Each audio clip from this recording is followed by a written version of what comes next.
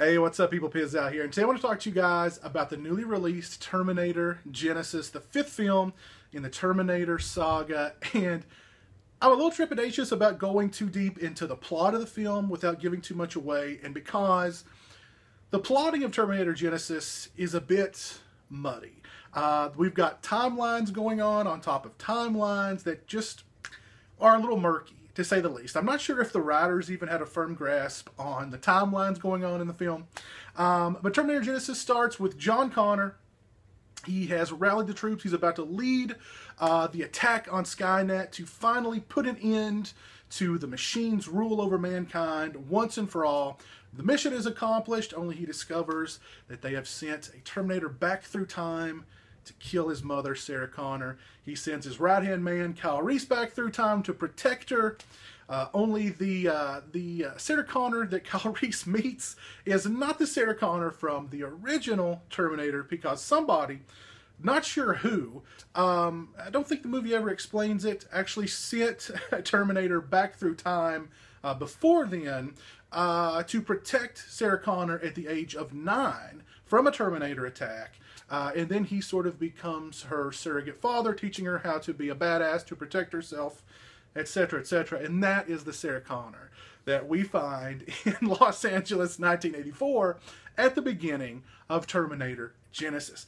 And the beginning of the film was pretty cool because there were a lot of sequences that were actually lifted directly from the original Terminator, almost shot for shot. I actually watched the original Terminator last night before I went and saw the film. So those sequences I thought were pretty good. They were pretty well done. They harkened back to the original Terminator, and I had fun with them. There's a lot of problems with Terminator Genisys. I have a lot of problems with Terminator Genisys. Now, having said that, I'm going to go ahead and say, too, that I also had fun watching Terminator Genisys. Terminator Genisys, on one level, is just a fun, mindless, summer popcorn action flick. Albeit not too memorable, I don't think. It's not the kind of action sequences like, you know, the police station shootout from the original Terminator, or the tanker truck chase from Terminator 2. Lots of action sequences, lots of eye candy going on there, but nothing as memorable as those sequences from Terminator and Terminator 2. As far as my qualms with the film are concerned, I have problems with the acting. The characters were kind of bland. The timelines, like I said, all over the place, very, very murky. What they do with John Connor in the film. What they do with John Connor in the film is they almost erase John Connor from the series, really.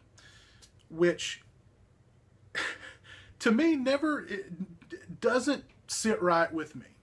When John Connor has been sort of the focal point, the savior of mankind throughout 4 Terminator films, Terminator Genisys more or less kind of erases him. And I won't go into too many details about what goes on with him in the film. If you saw the trailer, and boy, those were some bad trailers for Terminator Genisys. Those were some awful trailers for Terminator Genisys. You probably know it's probably been spoiled for you. Pretty much everything in the film was spoiled in those trailers. Those were some bad trailers. Those trailers did not sell me on the film in any way, shape, or form. The trailers looked awful. Arnold as an old, gray-haired Terminator, I didn't know if that was going to work. It didn't seem like it would work to me.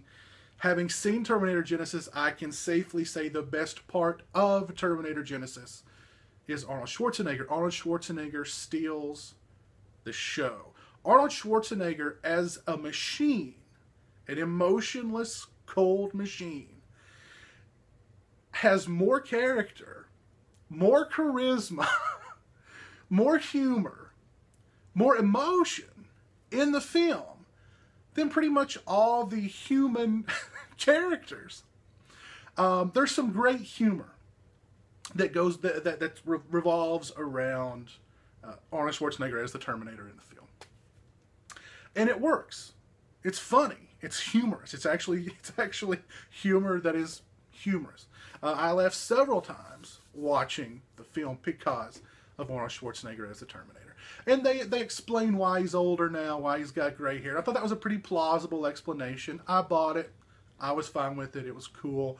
Watching old Arnold fights, old Arnold as the Terminator fight young Arnold as the Terminator, or a CGI face of young Arnold as the Terminator, was pretty fun. I have to say, I got a kick out of that. That was pretty enjoyable to watch. I did watch, as I said, I watched the original Terminator just last night. And I love that film. I love Terminator 2. Both of them, to me, are absolute masterpieces, hands down, no doubt about it. The original Terminator, James Cameron did so much with so little. You guys know I'm a huge proponent of practical effects in films. I also understand it's 2015. Practical makeup effects, practical special effects, that's a bygone era. Everything today is computer generated. It's more cost effective. It's easier to do. It takes less time, etc., etc. There was a lot of CGI in Terminator Genisys, but I think it was good CGI. There was probably a lot more CGI going on in the film that I could sort of identify. So that's, when you can't tell what's CGI from real, that's good CGI. But there's some CGI in the film that is obviously CGI. I didn't mind it. There were no entire sequences in the film that were just totally comprised of CGI, which I hate those. Those, to me, I've said it before, I'll say it again, it's like watching somebody play a video game. I get no enjoyment out of watching somebody play a video game. But that's kind of what it feels like when you watch a film today and you just have sequences that are just totally computer generated.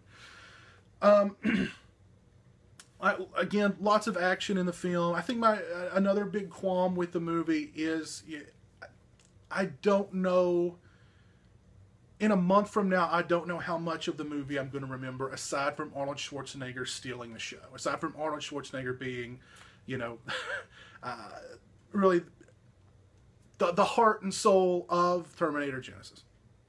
Stealing the show. Lots of action, like I said before, but none of it, you know, none of it sort of thrilling, you know, really well shot, really well orchestrated, really well done kind of action sequences. Lots of stuff blows up. There's, you know, 3 billion rounds of gunfire going off, but none of it overly memorable. There was a nice sequence with a school bus dangling off the Golden Gate Bridge, which is, I think, the centerpiece of the action sequences in Terminator Genisys. It was pretty well done.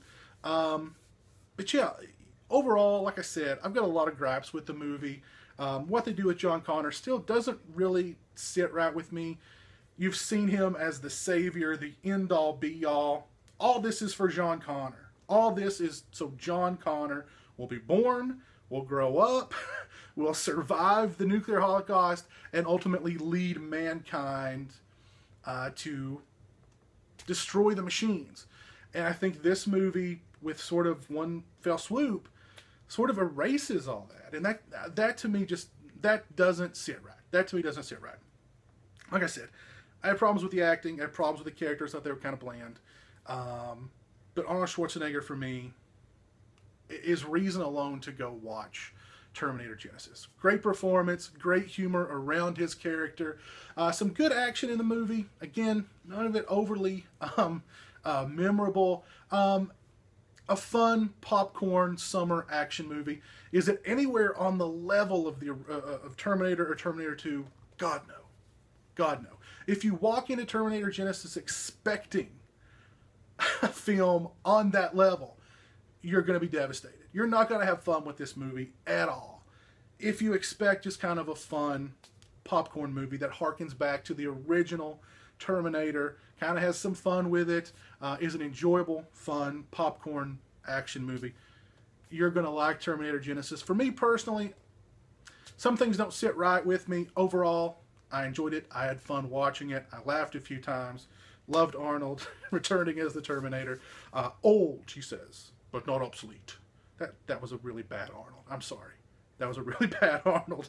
He's older, but he's not obsolete, he says. So, anyway, let me know what you guys think of Terminator Genisys. Did you like it? Did you love it? Did you hate it? Did you despise it? Let me know in the comments section below. I'll give it a mild sort of recommendation. As long as you have the right sort of, as long as you walk into the movie with the right expectations, a mild recommendation. So anyway, thanks for watching. Hope you guys enjoyed. As always, I appreciate it. Take care, and until next time, peace.